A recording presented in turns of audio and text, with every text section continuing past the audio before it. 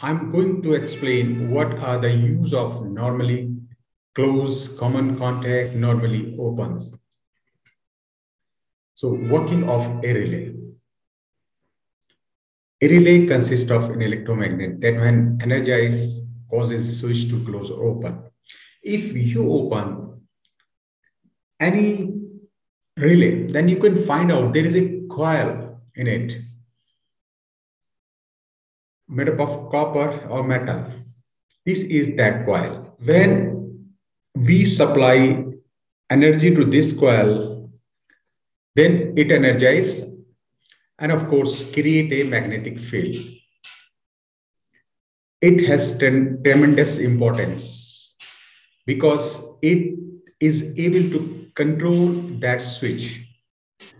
Whenever an electricity is passed through the coil, it creates a magnetic field and attracts the moving node towards the static node, and the circuit gets completed. Is it?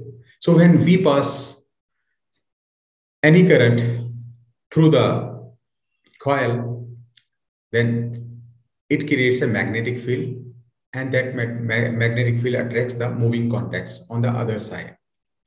So just by applying a small voltage to power up the coil, we actually complete the circuit for the high voltage to turn on. So we can say this is just the low voltage and this is the high voltage circuit. Of course, this is high voltage and this is low voltage because we are giving just a small amount of voltage here.